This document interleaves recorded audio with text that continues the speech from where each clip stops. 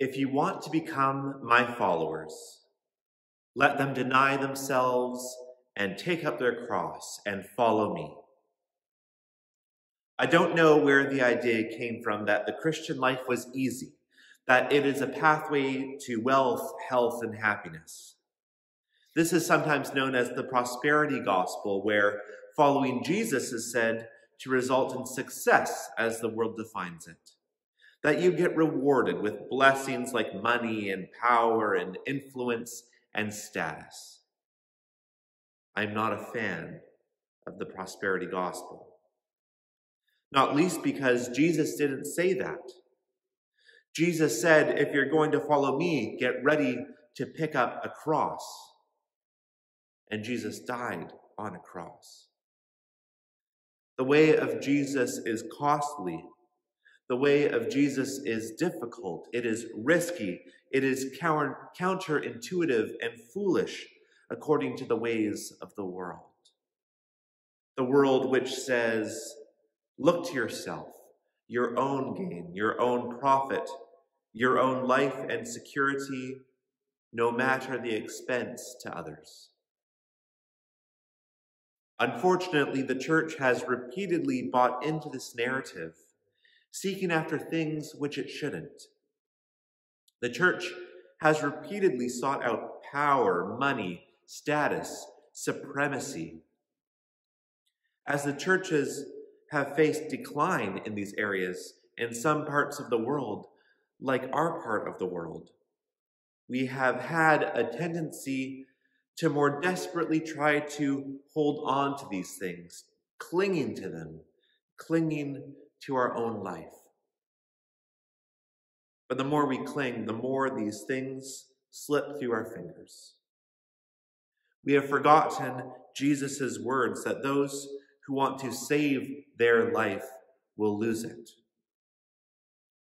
This is not to say that there is not joy and peace and connection and blessing and even life to be found in the way of Jesus. There certainly is. I have encountered all of these things on this way we travel. However, the way of Jesus is above all the way of humility, a way marked by self-giving service and sacrificial love, a way where we give up and give away any and all power we have amassed, where true joy is found in giving rather than receiving, where we do not need to be afraid. We do not need to be afraid even in the face of our own deaths, whether as individuals or institutions. We have forgotten at times this way, the way of Jesus, the way of the cross, the way we have been called to walk. As a community of Jesus followers coming together for our vestry meeting today to do this piece of the work of the church, I think it is important to remember what the way of Jesus entails. It is important to remember as we look back on the year and what has taken place. How do we evaluate what happened according to the way of Jesus? What are the signs of the way of the cross?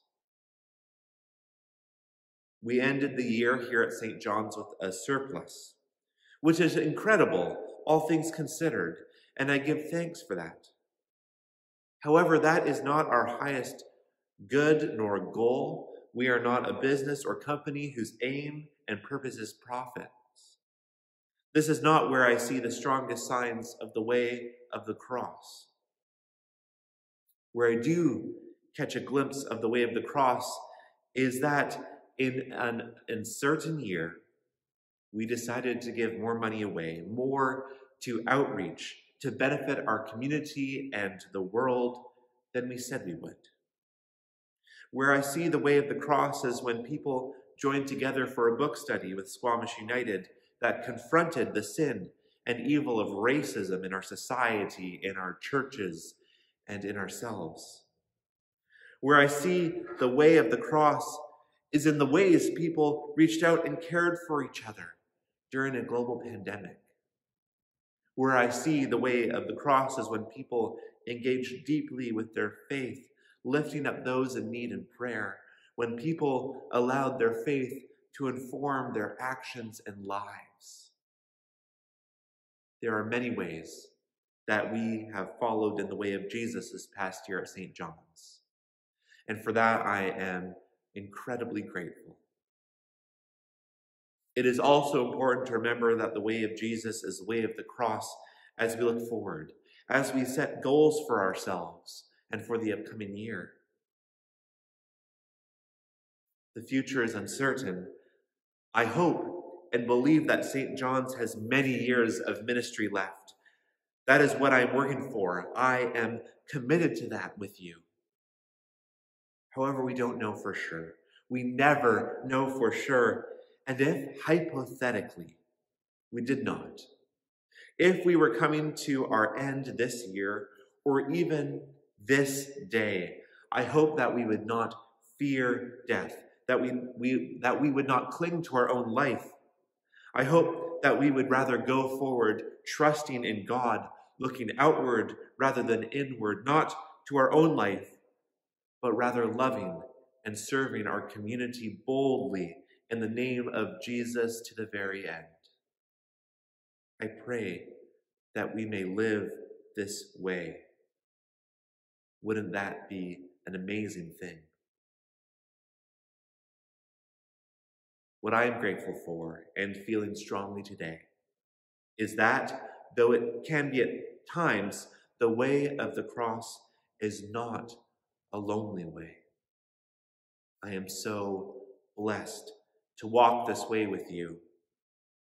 And we walk this way with people around the world and in every way, age. We walk this way in the very footsteps of the creator of the universe, our friend and our Savior Jesus. May we tread this path well and faithfully together. Thanks be to God.